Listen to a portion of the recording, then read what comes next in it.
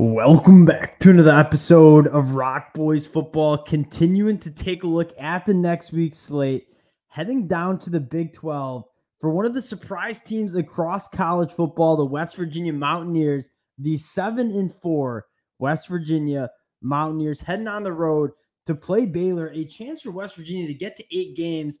And the first thing I want to say is, West Virginia fans, we talked about this earlier in the season. One, thank you guys for rocking with the boys way back in the summer. We talked about this team in terms of, I'm going to say hand up, I didn't think they'd get to 7-4 heading into week 12.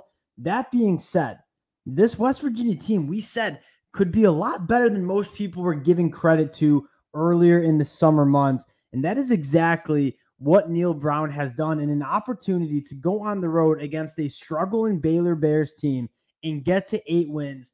Not many people in the national media had that on their bingo card. Really excited to get into this one. Before we do, just want to say thank you to you guys, and a special shout out to the West Virginia fans. We've been talking about this team since the early summer months. You guys always show a ton of love to the boys. If you do enjoy the content, consider subscribing to the channel. More importantly, would love to hear from you guys. Picks, predictions, keys to the game. At the end of the day, the best part about doing this is talking ball with you guys in the comment section. And without further ado, let's get into this one, and let's just talk a little bit about what we've seen from West Virginia, specifically on the offensive side of the ball. It was no secret heading into this season, and West Virginia wanted to run the football. And this is what partially why we were so optimistic about this team heading into the year. A really veteran, experienced, and good offensive line with the talented backfield. And I didn't see Jaheim White coming in as a true freshman and being the dog that he is. That is exactly what you saw against Cincinnati last weekend. A 424 rushing yard performance. Jaheim White going for 200 of those. You look at West Virginia on the season now, something we talked about earlier was they're struggling to get that run game going. And that was kind of leading to a lot of struggles on the offensive side of the ball. You look at the season totals now, 5 yards per carry on average, 19th best in the country. They run the ball 63% of the time. That is 6th most, and they're doing it at a high level. And that is kind of the reason this West Virginia offense has taken off in the last couple of weeks. Now, you look at a guy like Jaheim White. You look at a guy like C.J. Donaldson, Garrett Green, who can do it with his legs.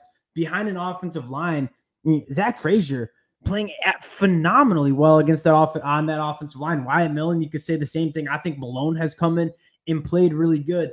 You saw West Virginia take it to a Cincinnati team that, albeit not a great football team, a very good rushing defense. And West Virginia just dominated the line of scrimmage. And that is the recipe for this West Virginia team to win games. And when you get that run game going, we said earlier on in the season, we don't need to be an air raid offense at West Virginia.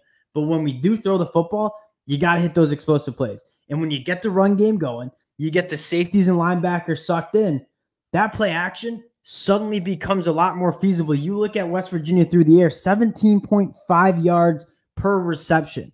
I mean, that is an extremely explosive passing offense. And yeah, they only threw the ball 19 times, but averaging 17.5 yards per catch, very good. That's the recipe for West Virginia. Look how they match up against Baylor.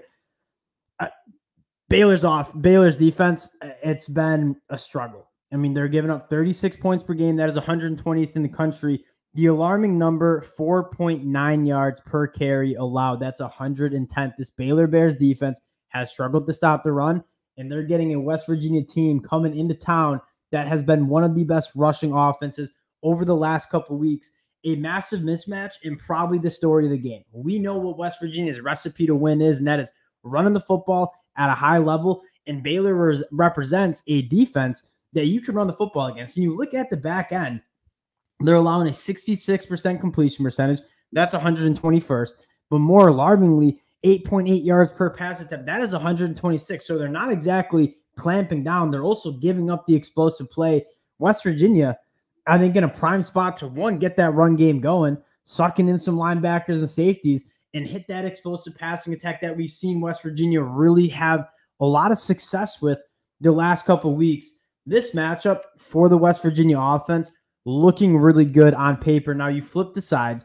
You look at this Baylor offense, how to stop Baylor's offense. And I think Blake Shapen is a solid quarterback. The offensive line for the Baylor Bears, kindly a disaster. It's been really, really porous. Blake Shapen not having a good pocket. They really struggled to run the football. This Baylor offense only runs the ball 43% of the time, which is one of the least in the country. Why do they do that? Because they're only averaging 3 yards per carry. That is 124th in the country. They struggle to run the football, putting a lot of pressure on that offensive line to be in pass protection, and they're struggling to pass protect for Blake Shapen. If you're West Virginia, you stop the run, you win on first and second down, you're getting that pass rush going. You got one of the best blitzing linebackers in the country in Lee Kogba. I expect West Virginia to try to take it to Baylor on that defensive line because they've really struggled up front, not only getting the run game going, but protecting Blake Shapen as well. And in the back end for West Virginia, I would love to be in the meeting rooms of opposing offenses when they decide to go and attack Beanie Bishop, who's been one of the best cornerbacks in the country. And every time I turn on the tape for West Virginia, offenses are trying to go after Beanie Bishop. He is one of the best cornerbacks in the conference.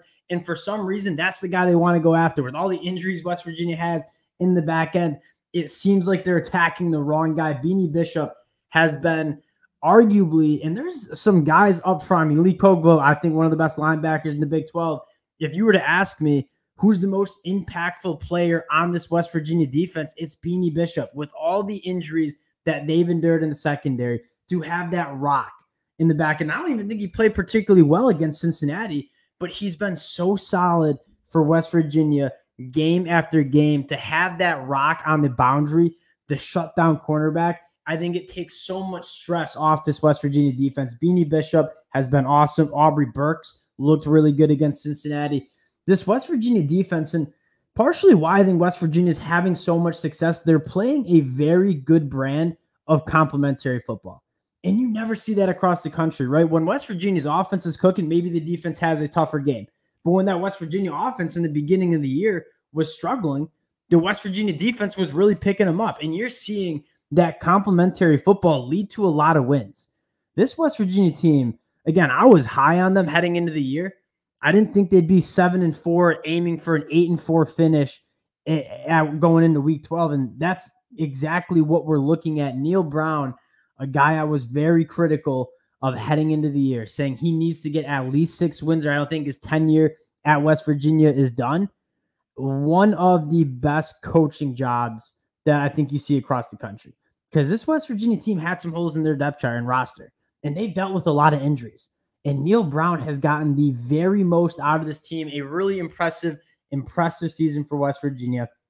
You're looking to get to that 8th win, get to a bowl game, and ride this momentum heading into the offseason. I think this could be a massive building block. And you'll have some casual fans that are, what does it matter if they finish 7-5 or 8-4?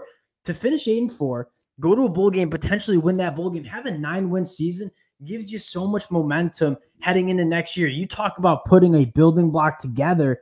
This season's a building block for Neal Brown in his time at West Virginia. Massive opportunity for the Mountaineers to continue the momentum, get some confidence going into the offseason. You know he's going to get active in the transfer portal.